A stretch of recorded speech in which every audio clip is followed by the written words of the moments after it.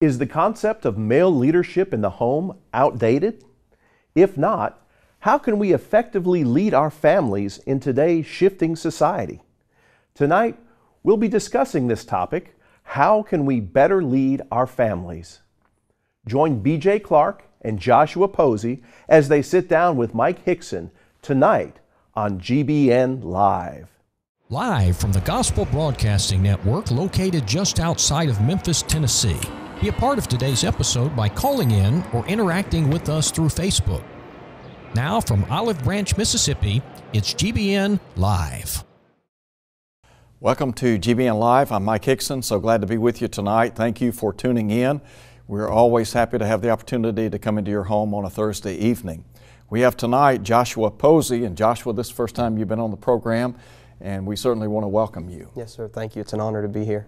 Also have B.J. Clark. B.J. has been on the program many times, and B.J. is always great to work with you as well. Always a pleasure. Tonight we discuss how can we better lead our families. And no doubt if you look at the world around us, and particularly our nation, it's no secret the family's in trouble. And so what we want to do is try to rectify the wrongs that are ongoing in the family today.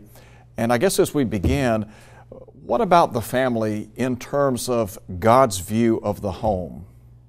Right. You know, there's no more important subject we could discuss. And in the book of Genesis, God is the author of the family. It belongs to Him. He's the one who designed it. And who are we to come along and say, we don't like your design, we're going to change it up? God's given us the exact thing that we need to guide and govern our families. The ultimate happiness is found for the family not by going away from the principles of this book, but by delving into what this book says and being the kind of moms and dads and children, husbands, wives, etc., that this book teaches us to be. And that's really what we're focused on tonight, is how this book can help us to be the family God always wanted us to be. You know, BJ, and of course, Joshua, as we think about the home, the family, and the fact that God is the author of the home, the family, it's interesting to note that in Genesis chapter 1 and 2, when God made man, God said it's not good for man to be alone. And today, there are so many different dynamics with regard to the home. And, you know, now we have same-sex families, and that is a whole other subject. But nonetheless, it's something that we've got to talk about with regard to the family, because the whole dynamic picture of the home has changed dramatically. God created a woman to meet the needs of the man, and they're the perfect complement for one another.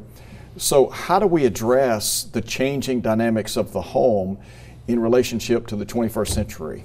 I think one of the most important things in this discussion is that the reason these discussions are needed is because so many people have left the guidance, as Brother Clark said, from God's Word. They have diverted away from it, and that's brought up the problems of the home. Yeah, don't you think it's significant in Matthew chapter 19 when the religious leaders of Jesus' day ask, is it lawful for a man to put away his wife for every cause? Jesus responded to that question with a question, and He asked, have you not read? Do you think one of the real problems in our society today is we have strayed from the textbook with regard to the family, and as a result of that, we're facing many problems. And you remember that He said from the beginning it was not so, and there are so many things that are happening today that we could point at and say, that may be what's happening today, but from the beginning it was not so, that there was some confusion about gender identity. God was very clear and distinct. Male and female created He them. There was no confusion. That's exactly how God created them to be. And there shouldn't be any confusion today, because the things that made a person a male and a female back then are still the things that identify one as a male or female today. The only difference is that we've allowed men's fuzzy feelings to become the standard by which things are determined rather than objective truth. And we've got to get back to the objective truth of God's Word, whether it be the duration of the home, the identity of those who can make up the home, etc. From the beginning, it was not so. We need to get back to the beginning. It was perfect at the beginning. We need to get back to that. That's right. You know, we talk about the cultural changes in the world in which we live. One of the things that we want to talk about tonight, the male leadership that is to exist in the home. Sadly, many men have abdicated their responsibility as a spiritual leader in the home. Some would say that that mode of thinking is outdated. How do you respond to that? I think the simple answer is no. You know, the winds of change in our society blow so quickly. What was acceptable yesterday is not today. What's accepted today will not be acceptable tomorrow. And as God's people, as we've talked about, we have to quit paying attention to the winds of change and draw our attention back to God's Word, because it's His plan. And God's plan never goes out of date. Isaiah chapter 43, verse 7 and verse 21 tell us two of the reasons God made us. One is to bring Him glory, and another is to praise Him. And so when men and women place their self in God's plan for the home, it brings God glory. And we shouldn't divert from that. Well, I think so. And I appreciate what you said with regard to that question. And you know, we talk about the home and the changing dynamics of the home, but God's Word never changes. Culture changes, but God's Word is timeless. The psalmist said, "Forever, O Lord, Thy Word is settled in heaven," in Psalm 119:89. And of course in Psalm 119:105, the psalmist said, "Your Word is a lamp to my feet, a light unto my pathway." God's Word is intended to give direction to the human family. And I think about, you know, a couple of byproducts of studying God's Word. One is education. The second is elevation. God's Word is intended to educate us with regard to the family. It will also elevate the family if we'll only follow the precepts. Exactly, and part of those precepts have to do with the male spiritual leadership that you mentioned. If you go back to God's book and let God define it, Genesis chapter 3 points out creation and the order of creation, as Paul would allude to in 1 Timothy chapter 2 and 1 Corinthians chapter 11. All those things are still true. In Genesis chapter 3, you'll remember in verse 16, this is God talking to the woman. God talking to the woman, not BJ or Mike or Joshua, but Almighty God told the woman, "I'll greatly multiply thy sorrow and thy conception. In sorrow thou shalt bring forth children, and thy desire shall be to thy husband, and he shall rule over thee," or for thee. He's going to be in charge in a position of male spiritual leadership. Well, who made him that way? God did. Someone says, "But I don't like that." Well, go make a universe, make your own human beings, and you can decide how you want it arranged. But wait a minute, I can't do that. You can't do that. No one watching can. So what should we do? Bow to the one who did already do it and say, your rules are yours, and they make perfect sense. And in 1 Corinthians chapter 11, Paul is giving this idea of someone being in charge, and even Jesus Christ has someone that's depicted as being his head. That doesn't denigrate him or make him some kind of inferior being. It just means that he subordinated himself willingly to someone in authority. And notice in 1 Corinthians 11 verse 3, Paul says, "I would have you know, the head of every man is Christ. The head of the woman is the man. The head of Christ is God." So if Christ can have a head and not be offended by that and willingly subordinate himself without being some kind of second-class being, then we should recognize that saying that a woman is in subjection to a man, well, remember, the man's in subjection to someone too, and that's Christ. And so if we follow God's order of things, then we have no problems. You know, as we think about the question, how can we better lead our families, I think one of the templates for success, and you talked about the male leadership. In Deuteronomy chapter 6, God clearly instructed Moses to teach the children of Israel the important role that they had in really laying a biblical foundation for their children. And if you look at the history of the Israelite nation, you know that they had problems staying faithful to God. But in Deuteronomy chapter 6, and I know that Paul said the things that were written before time were written for our learning. So we can glean something from the past. And God said to the children of Israel, "These words which I command you today shall be in your heart. You shall teach them diligently to your children."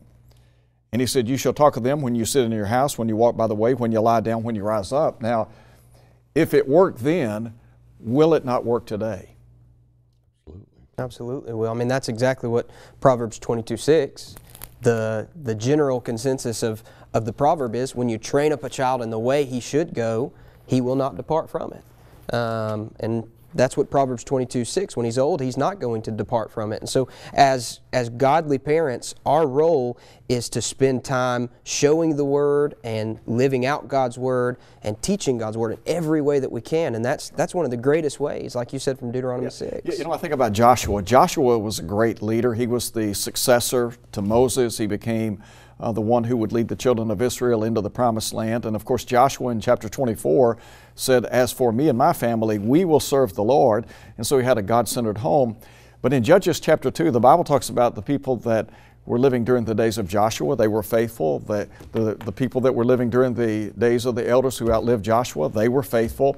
But then the Bible says, when all that generation had been gathered to their fathers, another generation arose after them who did not know the Lord, nor the work which he had done for Israel. So the question is, how'd that happen? Right. When you read Psalm 78 and you see verse number 3, he talks about things which we have heard and known, and then he says this, our fathers have told us. Okay, now what? We will not hide them from their children, showing to the generation to come the praises of the Lord, His strength, His wonderful works that He's done. Verse 5, He established a testimony in Jacob, appointed a law in Israel, which He commanded our fathers that they should make them known to their children, that the generation to come might know them, even the children which should be born, who should arise and declare them to their children. And this domino effect just keeps going if we follow the pattern God gave us and people keep learning. We pass on a lot of things as family heirlooms, precious things. My great-grandmother had this. It's been passed on down. There's nothing greater to pass down than what Lois and Eunice passed down to Timothy. And you know what? That wasn't an accident either. No. When you read of the genuine faith that dwelt first in his grandmother Lois, then in his mother Eunice, and then he said, and I am persuaded in you also. You know, in Psalm 78, I appreciate you bringing that verse up, or that psalm up, BJ, because, you know, in verse 7 he said that they may set their hope in God and not forget the works of God, and may not be like their fathers, a stubborn and rebellious generation, a generation that did not set its heart aright and whose spirit was not faithful to God. And so, you know, the template for success is there if we'll just follow it. Absolutely. Got a question that's come in by email tonight. What are the most important things that parents can do to best improve the chances of their children remaining faithful? Great question. Absolutely. One of the great examples from the Bible that I always go to when I think of a leader in a family is Abraham. Abraham was a great leader for his family, but one of the things that I notice as I read through the story is that everywhere Abraham went, he made it a point that he built an altar to God. In Genesis 12, near Shechem, near Bethel, Genesis 13, near Hebron, everywhere he went, he built an altar to God. And I know that his family, they knew that. They saw that. They saw his consistent faithfulness to God. Consistency is one of the greatest things we can show other people because nobody recognizes hypocrisy more than children. That's right. You know, great example. Abraham was a great man of faith. As a matter of fact, he's called the friend of God. And I think about the tremendous faith that he demonstrated throughout his life. And of course, he's listed in Hebrews chapter 11. And God had tremendous confidence in him as a father, according to Genesis chapter 18. And there are other role models there. But you look at the life of a man like Abraham, you have to be inspired by his example, don't you? Yeah, I love what Joshua pointed out here, and you just alluded to it. No wonder God could say in Genesis 18:19, I know him. What do you know about him? That he will command his children and his household after him, and they shall keep the way of the Lord. Well, how did God know that about him? Because that was the characteristic of his life. No matter where he lived, this was all about God, and the children saw that. And don't you think, you know, we talk about living a God-centered life. Jesus said, seek first the kingdom of God and His righteousness. But then Paul in Colossians chapter 3, he said concerning Christ, who is our life. You know, if our children see that the Lord is everything to us, it's hard for people to rise above their leaders. But if we are the leaders that we ought to be in the home, then that's going to inspire our children, hopefully and prayerfully, to live godly lives. Other questions come in. What if there is no Christian man in the house and the wife is a Christian? Can the wife train the kids? Good question. I think one of the first things that comes to mind in this question, of course, is an encouragement to the wife from 1 Peter chapter 3. That if the husband is not fulfilling his duty, 1 Peter 3 and verse 1, wives, be in subjection to your own husbands, that if any obey not the word, they may without the word be won by the conversation of their wives. The example of a godly wife, I don't think can be compared. It's so valuable in the home. Yeah, and you know, BJ, you mentioned Timothy's mother and grandmother. And I think the question could be asked, okay, when did they begin cultivating the faith in Timothy? Paul answers that in 2 Timothy chapter 3, verse 15, doesn't he? I love hearing the story about a mother that was reading the Bible out loud to her infant child on her lap, and someone came up and said, "You don't really think he understands a word you're saying, do you?" And she said, "No, I don't think he does right now, but I don't know when he will start comprehending." And I would love for one of his first memories to be of Mama reading the Bible to him. And I love the story I heard about a mother that went to a church building where they were putting in a new sidewalk leading up to the building. And she got permission to take her son's tiny little infant feet and to put them in the cement. And then as the cement hardened, of course, his footprints were hardened there, and she brought him to that spot as he grew older and said, "You see those footprints right there? Those are yours."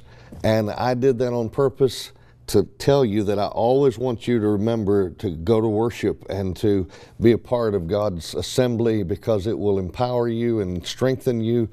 And you know, mothers, you think of Josiah's mother, must have been an amazing woman, because his parents, his father and grandfather were not good men. And so how did he turn out to be so good? There are some individuals, if it were not for their mothers, who knows where they would be. We're so grateful for Christian moms who have invested so much time in their children's here and hereafter. Well, no doubt. I know that Samuel's mother, Hannah, was not a single mom. But what impresses me about her is the fact that she prayed fervently for a child. And she said with regard to that child, as long as he lives, he will be granted or lent to the Lord. Her desire was for that child to be a servant of God. And so can mothers have that kind of influence on their children? And you think about Samuel as a great prophet of God. Yes, they can have a tremendous influence on their children. Absolutely. And the command in Ephesians 6 is for fathers to bring up their children in the nurture and the admonition of the Lord. But if the father's not doing that, the child shouldn't suffer. The child should still be given the opportunity to be brought up in the nurture and the admonition of the Lord, even if it comes from the mother. So yes, her responsibility is great. And there have been a lot of women who have been spiritual leaders in the home because the father wasn't a Christian or had abdicated that responsibility. You know, in Proverbs 31, we read of the worthy woman. And she was a woman given to domestic responsibilities. She was bivocational, but she was a woman that feared the Lord. And the Bible says her children rise up and call her blessed, her husband also. But you think about the impression that she left upon her children.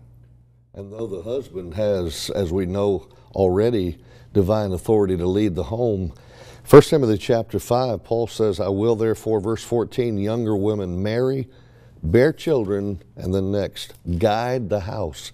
The word there means rule. She has rule over the children as a mom. And it's not one of those deals where she has to say, "You wait till your daddy gets home." She might say that and send fear into the heart of the children. But she has the divine authority to rule that house whether daddy's home or not. And the children need to learn to respect her because she's mama and she needs to be listened to. Good stuff tonight. We're going to take a quick break. We'll be back in a couple of minutes. Please stay with us. How fast can you run? If you're like me, it's not as fast as you used to. Did you know that the fastest man alive can run almost 30 miles per hour? Astounding as that might sound, there's one thing that neither he nor we will ever be able to outrun. Our past will always catch up with us. That's what the Bible says. Take note, be sure, your sin will find you. Oh, and when it does, it can bring some of the darkest feelings: remorse, regret, bitterness, hatred, guilt. The past can be brutal. But thanks be unto God, we don't have to feel that way. And that's what our new book's all about. It's called Forgiven, Forgiving, and Free. The Peace of Living Without a Past. 4 brief chapters can help us literally break through those awful feelings of yesterday. 4 chapters can help us come to know the grace that God offers us and the gracious Spirit that, well, we should be offering each other. 4 chapters. Forgiven by God, forgiving myself, forgiving others, forgiving God. It's a short, simple read, but one that can help us change the way we think about ourselves, each other, and even God. So I hope you'll find it very helpful, if not life-changing. Forgiven, Forgiving, and Free. The peace of living without a past.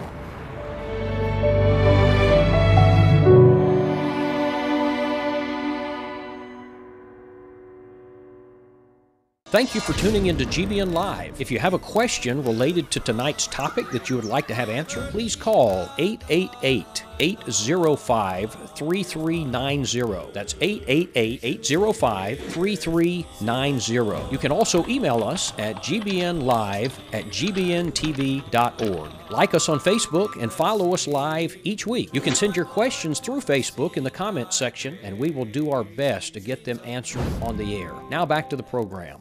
We are back, and we are talking tonight about how we can better lead our families. We've had a great discussion thus far, and as we pick back up in our conversation tonight, what advice would you give to young families who are just getting started? Because I know that really it's always good to get started right. And so what are some things that might help young families today? I'm reminded of the story Brother Clark mentioned just a moment ago of a mother who was reading the Bible to her child, even though the child may not understand what she's reading.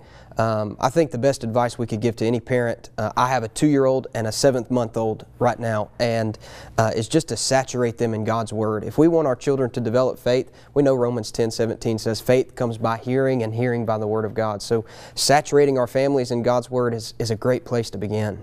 Well, no doubt. BJ? He just mentioned the first word that I often use in a sermon on this, educate. Educate them in the Word of God. 2, demonstrate. Practice what you teach and preach, and show them not just what the Bible says, but show them how to live out the Bible in your life. And then 3rd, participate in their lives. Be aware of who their friends are, know what they're going through, and be there to listen to them and to talk to them. Don't be one of those dads where the daughter says, how much do you make an hour? And he says, why do you need to know that? And she says, I thought if I found out how much you made an hour, I could buy an hour of your time. I don't want to be that dad. I want to be involved in my children's lives. Someone said the mom knows exactly the minute they were born, their weight, their height, their length. And she knows their friends, their teachers, and the father is vaguely aware that some short people are living in his house. I don't want to be that guy either. I want to be involved and connected. And then 4th, supplicate. Brother Robert R. Taylor Jr. tells about a soldier overseas who was invited to go and participate in some activities that he should not have been involved in. He was headed to do that very thing when the sound of the clock, local clock, started tolling. He looked up and he did the math in his head real quick and thought, back home, my mother is at Wednesday night prayer meeting, and she's praying for me not to be involved in the very things I'm about to do. And the memory of a praying parent caused him to say to his buddies, look, guys, I'm going back. Y'all, I'm just not going. There's power in that, and so those things right there make a big difference in helping any age parent. I think those are excellent answers. You triggered a thought as you guys were talking a moment ago. Do you think it's possible that as parents sometimes we focus so much on trying to give our children the material things in life, and of course we want to give them the best education possible, but maybe we neglect the spiritual dimension of life, and as a result of that, we end up losing our children. Yeah, I agree. I think, there's so much effort that is put into so many things that can be good, things like travel ball and other things, that so much time is put into it that other things are neglected. If we as parents were to put as much time into making sure that our children were involved in the activities of the congregation, to be involved in a Bible-saturated and a prayer-saturated congregation that invests in our children, there's also no greater example to our children than other believers to surround them outside of the family. And we talk about precedence. As a young family, you think about, you mentioned travel ball, and I know that our kids want to be involved in sports and extracurricular activities, and that's good. But one of the real dangers that I see, and one of the tendencies I see today, is parents who are Christians allowing their children to miss services because of a ball game, or maybe miss Wednesday night Bible study because they got a test the next day, and so they got to study for a test. And to me, the question I ask is, okay, what message are you sending to your children? We'll crisscross the country for tournaments and ball games and things of that nature, and think nothing of a 5 or 6 hour drive sometimes to the place where the World Series of Little League is being played, or whatever the sport. And yet sometimes those same children that are used to doing that for secular type events and recreation have never known driving even 45 minutes to go to a gospel meeting or something of that nature. And we sometimes say, well, we're just too busy. Well, yeah, we are, and that's part of the problem. I was thankful for godly parents who taught me that there was nothing more important than Bible study. I was not a star tennis player, but I was on the tennis team in high school, and my coach came to me and said, look, and I'd already been practicing for 3 hours, and I went up to him and said, Coach, I got to go. I've got Bible study tonight. He said, I want you to play a practice match against so-and-so. I said, I can't do that right now because I need to go. I'd already been there 3 hours. The next day he called me and he said, Clark, you have a decision to make. I'll give you over the weekend to decide. And I said, well, I really don't need the weekend. That decision was made a long time ago when I became a member of the church. I would never have been taught that or known that if I hadn't been taught that by godly parents. I didn't lose out, I gained. And so this is the thing, so many things we're investing so much time in now, 25, 30, 40 years from now aren't going to matter in this eternal scheme of things. So true. I was just doing a gospel meeting, and after one of the evening services, a young girl came to me, and she said that all week she had been struggling with a decision. They had a band concert in the middle of the week, and her parents had said, we know that you are mature, you're a Christian, you've made the decision to obey, we're going to let you decide what to do. And she said she went back and forth, and she eventually went to her band director and told her band director, I can't come to the competition, I'm going to be at the gospel meeting. And it ultimately led to her in the principal's office. And she told me that band competition was tonight, and I was here. How about that? And it gave me such peace when I came and studied God's Word. And think about not only the example that she had from her family, but think about her example to the people around her. That's right, that's right. Well, again, showing the world that there are things that are more important than the temporal. And in this day and time, look, everybody's thinking about the here and now, and yet we're talking about, I think about the Hebrew writer when he talks about those people of faith who look for a city which had foundations, whose builder and maker is God. And as you said, BJ, for some of us, 50 years from now, what's it going to matter? I mean, really what's going to matter is, did we focus on spiritual things and not temporal? And all that, I think, begins back to the question we're looking at of the advice for young parents. When it comes to entering as a parent, there's nothing greater than we can just show our children that mom and dad truly think Jesus is precious in their life, and they're willing to do anything for Him. And when they see that, they'll follow that example through their life. That's right. That's exactly right. And one other thought, just very quickly, but I know that I know schoolwork is important, and we want our kids to do well in school. But in the grand scheme of things, a B or a C in history is not fatal to the soul. Yeah. And I think that we ought to encourage our children to engage in their Bible studies. I know a young man, he's a young family man now, and he talked about as a young person how he became what he called a Bible geek. As a matter of fact, that's the term he used. But he loved studying the Bible, still loves studying the Bible. And so to teach our children that, studying God's Word can bless your life, and to impress upon them the importance of this book over all other books. Mm-hmm. And do parents ask their children, do you have any homework for your Sunday school class or Wednesday night Bible study? They ask about whether they have any secular homework if they are educated in the public school system. They want to know, they're checking out their progress there, but when is the last time some parents have asked their Bible school teacher, how's my son doing in Bible class? Is he listening? Is he learning? Are they then going at home and talking about reinforcing the Bible education the child got? Those things matter. Those things make a difference. No doubt, no doubt. Other questions come in through Facebook. What about congregations changing their Sunday night services to accommodate football season? What does this tell our kids? I think about congregations that may change their worship services for the Super Bowl. I think there are a lot of congregations, especially today, that are permanently changing their services, but to change it for an express purpose of something like that, I think it does communicate a message of where on the totem pole is the Lord. Where do we put Him in our list of priorities? The Bible doesn't legislate the time of services on Sunday. It says the first day of the week.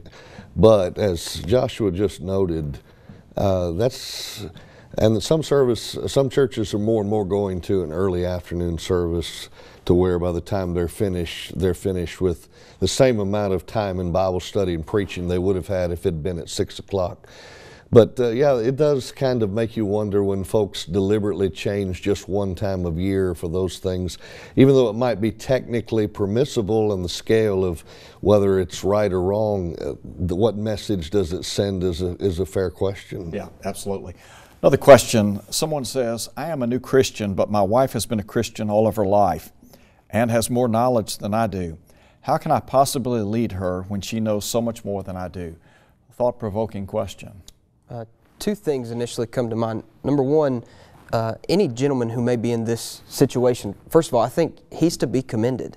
Any man who wants to lead his family and is willing to seek counsel on how to lead his family, that's tremendous. But the second thing that comes to mind with this question is that a man's leadership shouldn't be childish or bullying or slavic or anything like that. His leadership should depend and lean on the wisdom and the desires of his wife. And so for this man to have a wise wife who knows the Scriptures, that's not a detriment to him. That's actually a very positive thing. He has a great resource on his side. Yeah. And from the wife's standpoint, how grateful she must be to say, I have a husband who, even though he's new to the faith, is yearning to know this book and is learning it and demonstrating it. And she understands as a Christian, because she's been studying for so long, that even though he's not been a member as long as she has, he's still to be a male spiritual leader, and she needs to afford him those opportunities to grow into that and be there to encourage him along the way. But yeah, what a blessing to be a wife that has a husband that wants to be a leader like that. Eager to lead, yes. and to lead in a biblical way. Great thoughts. Another question, what about parents leaving all of the spiritual education to the Bible class teachers? Can they teach our children everything that they need in 2 hours a week? I think the very easy answer is no. One of the great things that congregations can do, and we've implemented this where we are, is our Bible class curriculum is something our children can take home. It's actually a set of flashcards, and that helps the parents study at home. One of the greatest things I think that prevents families from spending time in God's Word with their children is they don't have a plan. There's nothing set in place, and it's not just going to happen by accident. We have to set a plan in place to study with our family and our children and to review what the Bible says, facts about it, things like that. Now, what's the old saying, plan your work, work your plan? The humanists are well aware of the power of time spent in educating. There's a quote that's chilling to read. It's from some years ago in which they were making a concerted effort to try to overtake public school education to teach humanistic principles.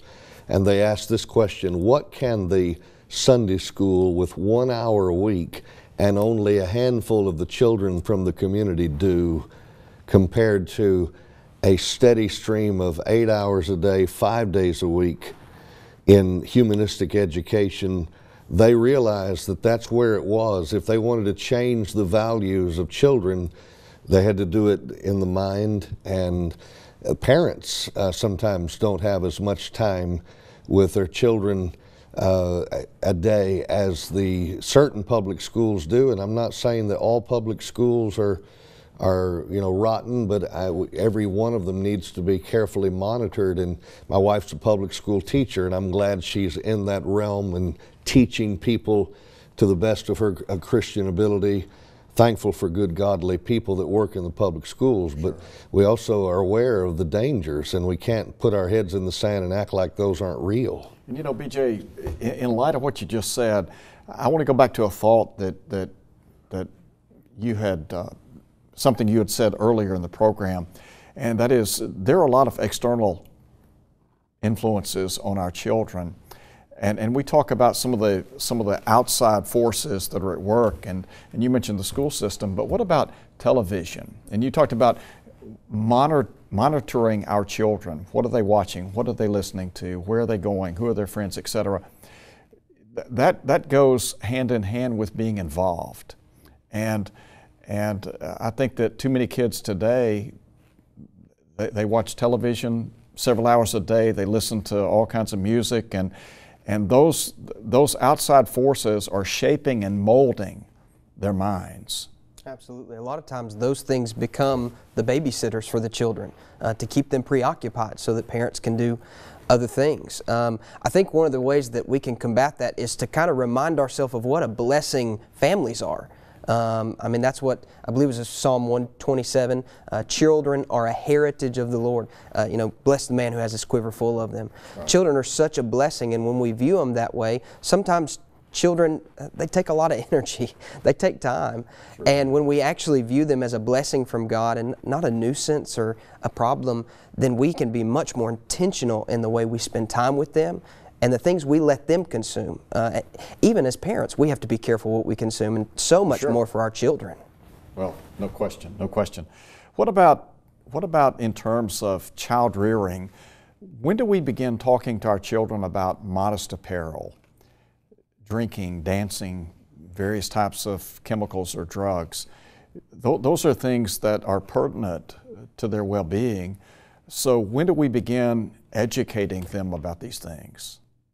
My wife was talking about this very thing to me recently, and she mentioned a situation where someone took the position that, look, I don't have to teach my children that when they're very, very young, even those principles at all, and that the child suddenly realized one day that the rules had changed overnight for them, literally overnight for them, and it was very hard for the child to process. And so my wife suggested that at least with the raising with our children, she tried to follow certain principles of modesty early on. Now we all understand that babies are going to at times be in a diaper or things of that nature around people where we wouldn't see that in older children. But the point is that you start teaching them very early on in life and start giving them these principles early so that it's a part of them, it's ingrained in them, and they may not even understand at the time why, but they have been taught by example that this is the way we act and the way we dress. Yeah. Absolutely, as soon as possible. I mean, the world tries to attack our families younger and younger and younger. It seems every day. And they try to slip into our families in such sly ways. The devil just uses so many different sly ways to get into our homes, and we have to be on guard to prepare our children and to train them and to condition them to what they see. The devil has backdoored a lot of families. Yeah. And you mentioned a moment ago the fact that there are some parents that use television as a babysitter. Well, what you put in ultimately comes out. You know, the Bible says, as he thinks in his heart, so is he. And so garbage in, garbage out. And so we've got to try to the best of our ability to protect their minds and the shaping of their minds into worldly values. And that's a real challenge. You think about these very young girls who are being pushed by moms who want them to be in this pageant or that pageant, and they heavily put makeup on these little girls and have them parade around in even outfits that are provocative at that age by the things that they're trained to do in the pageant and dances they're told to do and things of that nature. And people look at it and think it's cute and smile. It is disturbing is in so many cases, in so many instances, because of the fact that the child is being basically taught at a young age that this is what matters in life. The externals, how we look and things of that nature. The internal beauty, 1 Peter 3 mentioned earlier, is where it's at. Well, that's right. And how many kids today, they're 12 going on 22. Right. Mm-hmm. And so again, exposure. Philippians chapter 4, think on these things that are going to help you internally be what God would have you to be. We're going to take a quick break. We will be back in a couple of minutes. Please stay with us. Perhaps you've not heard of the new magazine, Reaching the Lost. It's an exciting new publication designed to focus completely on evangelism. And the best part, it's free. We will mail it to your home, mail it to your congregation, and when you get it, you're going to see featured articles with tips for evangelism. You're going to see instructions as to how to make better use of house to house and heart to heart. Inside, you're going to read of conversion stories, successes that congregations are experiencing. You're going to read about the seminars that we're doing and the reports from churches where we're going. If you would like to sign up for this free publication, go to the website, fill out the material, register today. You don't want to miss this exciting opportunity to become a better evangelist in your local community. The Gospel Broadcasting Network is proud to bring you GBN Live. To have your questions answered on the program, please call us at 888-805-3390. That's 888-805-3390. Please try to keep your questions relevant to tonight's topic. If you have a different topic that you would like to have discussed on GBN Live, please email your request to gbnlive@gbntv.org, and we will do our best to accommodate your request. Thank you for staying with us. We are back for the final segment of our program tonight, and we are discussing how can we better lead our families. And I guess one of the questions we want to address tonight, what can we do to the best of our ability to ensure faithfulness on the part of our children? Because ultimately our goal, you alluded to Psalm 127 a moment ago, and the goal of every parent, every godly parent, is to see their children in heaven one day. Absolutely. I think one of the words that always comes to my mind, and one of the words I'm learning as a young parent now, is the word consistency. Consistently putting God's Word before our families. I mentioned a moment ago that we need to have a plan. Have something set in place to where I know without fail something I'm going to go to train my children. And so many families use a family Bible time at night to do that, to speak about God's Word, to pray with their children. A child who sees a faith lived out will more than likely follow that example. Just like the example of influence we gave a moment ago of television and all these things that children, they're taking in all the time. Well, when they take in the godly influence of a parent, they're going to follow that example as well. That's right. That's right. BJ? Yeah, we mentioned earlier this educate, demonstrate, participate, and supplicate idea. Well, Proverbs chapter 4 gets into this, hear ye children the instruction of a father, and attend to know understanding. And then notice, I give you good doctrine. So we've got to give good teaching to our children. And notice, he says then to the child, forsake ye not my law. Well, what does that imply? That even someone who's given good doctrine can make the free moral choice to forsake that good teaching, a la the Garden of Eden. Did God give Adam and Eve good doctrine about what to do and what not to do? Yes. Is there one thing, if He'd only told them this one more thing, they would not have partaken of the forbidden fruit? Was He an absent father? No. Was He an insufficient educator? No. If God could teach all of the right things and be just the right perfect father to Adam and Eve, then we got to get to the second part of this. And I will confess, in my early years of preaching, I did a whole lot more preaching to parents than I did to children about what to do with what their parents were teaching them. And in Proverbs 4, you'll notice both are involved. Verse 13 of Proverbs 4, after he says in verse 11, I've taught you in the way of wisdom, he then says in verse 13, take fast hold of the instruction, let her not go, keep her, for she is thy life. And so it's just as much the responsibility of the child to hold fast to what they've been taught as it is for the parents to provide the good teaching. And we're free moral agents. And Satan, if he is going to go after people taught by God, who do I think I am to think he wouldn't try to go after my children as well when they don't have nearly as good a father as Adam and Eve had? Well, great points, great points. Absolutely. I agree 100%. There is a two-sided road to faithfulness. The teaching, which is absolutely necessary, and then the decision of the child. And God has given us all decisions. We mentioned Joshua 24:15 earlier, choose you this day whom you're going to serve. And every person has that responsibility. And that's 100% true. We need to be teaching more about children obeying their parents as well. It's two-sided. And you look at the book of Proverbs, and Solomon is addressing his son. I think about chapter 2, my son, if you receive my words. Chapter 3, my son, do not forget my law. And he says, but let your heart keep my commands. Why? For length of days and long life and peace they will add to you. How many parents today, they want the best for their children? Well, to put them in the position to enjoy a good life, a blessed life.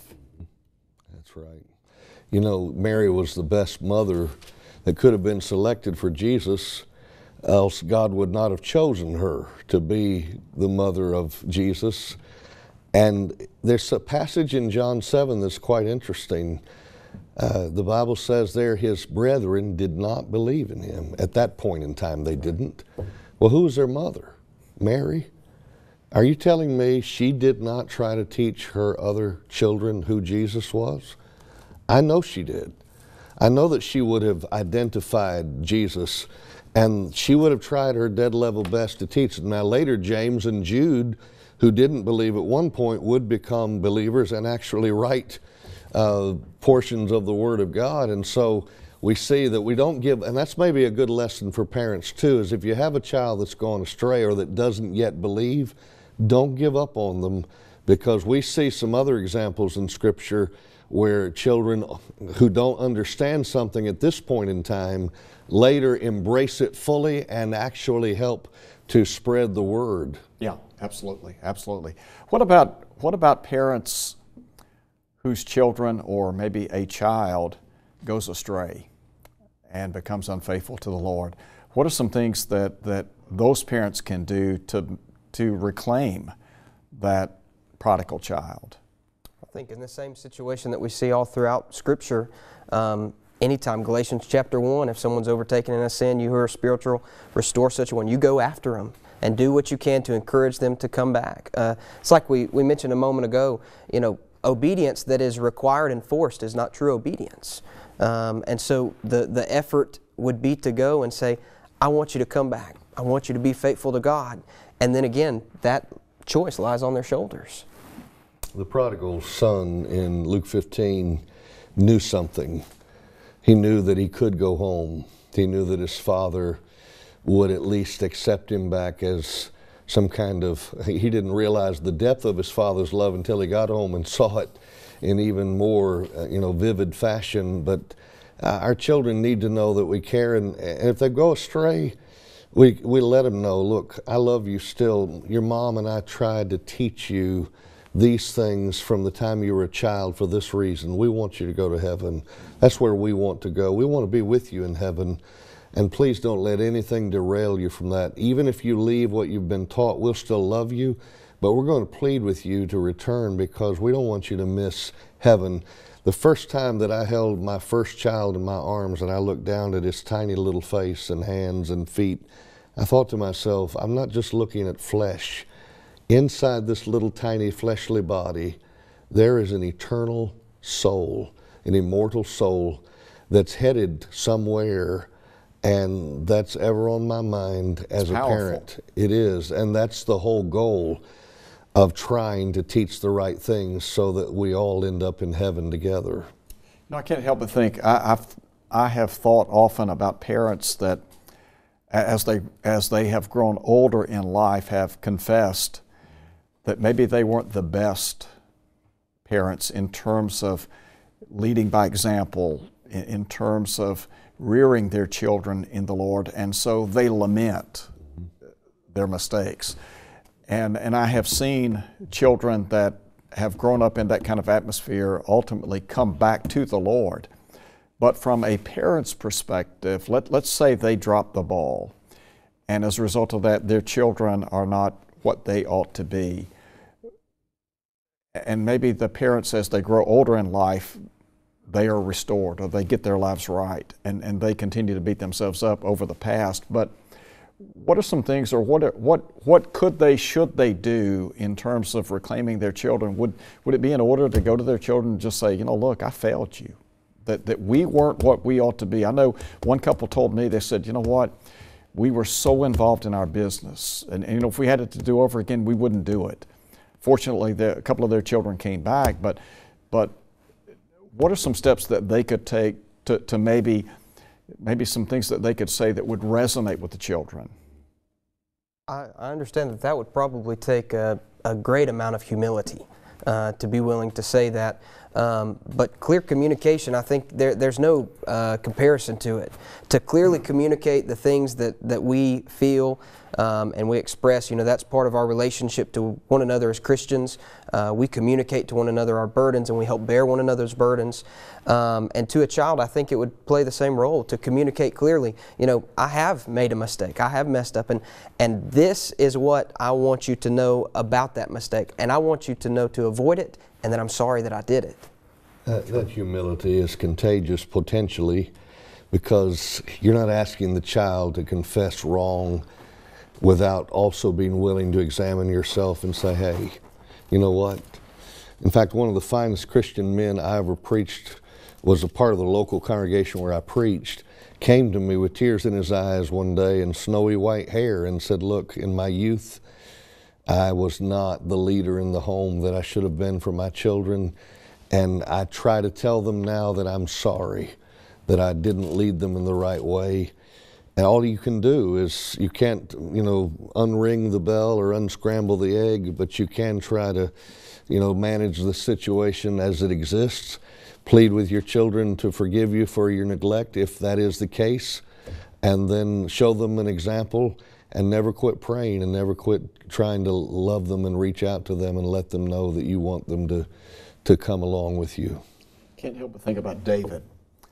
After being confronted by Nathan, he acknowledged, of course, his wrongdoing, his sin. And David was a man after God's own heart, and yet the humility that he had to confess and acknowledge his wrongdoing. You mentioned the prodigal son. I do think that, as you said a moment ago, humility and for our children to see that we are saying to them, look, we are not perfect. We've made our mistakes. We ask you to forgive us, and here's what we want for you now as our children, as flesh of our flesh and bone of our bones. And Mike, let me just make one quick observation, because you've brought something up just now that lets me know this is really a case-by-case basis. We've got some parents out there who have been, perhaps as we've just noted, neglectful. Others, frankly, have been to the best of their ability. They're human, so they're not perfect. The father in Luke 15 did nothing wrong. In Luke 15, it was a prodigal, self-centered decision that led him to make those decisions that he made. He came back, and the loving father was willing to accept him back. So that's why both parents and children both need to do some self-evaluation, and whoever needs to repent, and if that's both of them, then both. If it's one of them, then let the one do it and hope it leads to the other. Yeah, for sure. Another question tonight via Facebook. Can you give your thoughts on the effect of video games, cell phones, and similar items on our children? I think one of the biggest pieces of advice is just involvement. Be involved in what your children are consuming. Know what it is. I mean, there are so many websites out there. I believe one's called Kids in Mind or some other, where you can go and look at every word that's used in a show your child may be watching, or every graphic scene, or God forbid any nudity or anything like that. You can be aware of what's going on. Absent-mindedness doesn't help us know what's going on. We have to be fully involved. What about one other thing before we close tonight? We haven't talked about discipline. And today there are a lot of parents that do not believe in corporal punishment. So biblically speaking, what responsibilities rest upon parents? Discipline is a requirement in the home. Now there's a challenge to find the right grip pressure, if you will, on how to do it. Now, a wet bar of soap, if you hold a wet bar of soap too loosely, it will fall right out of your hand. If you try to hold a wet bar of soap too tightly, it will squirt out of your hand in the other direction. And so as a parent, you're looking for the right grip pressure, so to speak, when it comes to discipline. There are times when I would say I was too harsh in my words or in my manner. There were other times when I think I was too wishy-washy. And so I will confess to my children, look, I don't always have this figure. I know I'm always trying to accomplish the goal of leading to holiness in your behavior, but yeah, it's a challenge. And the Bible, God knows what makes human beings tick, and He gave us the Bible, and the book of Proverbs still teaches a rational, measured dose of discipline that can include a swat on the backside, and that can still teach things in a very memorable way. Lasting impressions. That's right. I've heard many different percentages. I've heard people say 80% of the time you should encourage with 20% discipline. The thing that's always stuck with me is that love should be a constant. And when love is a constant, discipline will come promptly. It's Proverbs 13:24. He who spares his rod hates his son, but he who loves him disciplines him promptly. Right. And so love is a constant, and when there's a need for discipline, that comes in, and then love remains, because discipline is a product of love. True. BJ, in just a couple of sentences, how can we better lead our families? By just sticking with this book right here, never departing from it. This is your owner's manual for how to raise human beings from the God who made human beings and who knows what it takes to cause human beings to live and act a certain way. Let's trust God and do what His Word says. Well said. Thank you guys so much for being here. Appreciate your great questions and answers, and we appreciate so much your willingness to be a part of the program tonight. Absolutely. Yes, sir. Thank you for being a part of our program. As always, we hope to see you back here again next Thursday night. Until then, God bless and keep you. See you then. This has been GBN Live. Thank you for watching.